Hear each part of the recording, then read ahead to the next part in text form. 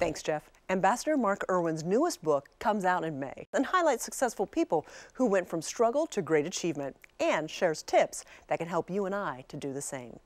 Well, for 5 decades, the old Goodyear service building in Uptown across from the Charlotte Observer was a place you could get a new set of tires or an oil change, but it's slated for demolition to make room for a new high-rise. As Carolina Impact's Jason Terzis reports, local artists are giving the soon-to-be-demolished building one last hurrah.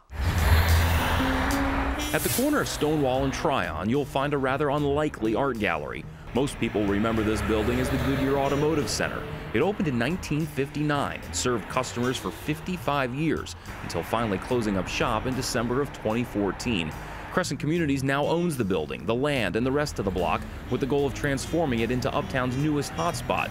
But with a significant gap between the time Goodyear moved out and bulldozers move in, Crescent decided it didn't want the building to just sit empty. One of the sort of ideas that came out of that planning process is we should have a series of events at the Goodyear building and really invite the broader community to come in and talk to us about what they felt Charlotte needed. That's when Amy Bagwell and Amy Herman, both instructors at Central Piedmont Community College, showed up to a small gathering. At that party, I gave a very, very short talk about what Charlotte creatives really needed and how maybe the developers, real estate agents, etc., who were in the room could help. After hearing proposals and discussing options, Crescent and its partners agreed to let artists take the building over, and they'd even help foot the bill. In addition to keeping the doors open, they agreed to supply 3 one-month paid artist residencies, with each artist getting $1,000 to spend however they'd like.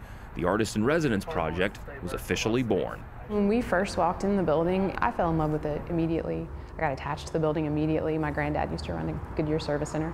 So it kind of was immediately I wanted to be a part of it. Since the project began last summer, all sorts of things have been created here, from pieces to live on somewhere else to ones that are now part of the building.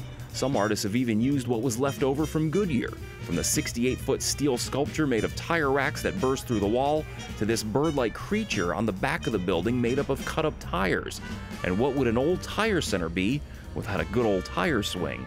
This has been great because we are right smack uptown, in the middle of uptown, and artists, creatives don't get a chance to play in a building and put on showcases in a building that's, surrounded by skyscrapers. The artists totally exceeded all of our expectations. They made such a huge impact on this building, and throughout the course of the program, we've seen such an amazing community support that we were not expecting in any way. It's been incredible to have this access and to see this happen, and the artists have made just the most impressive work in such short time periods, that it has borne out our promise that if artists are given space and money and time, they'll do cool things.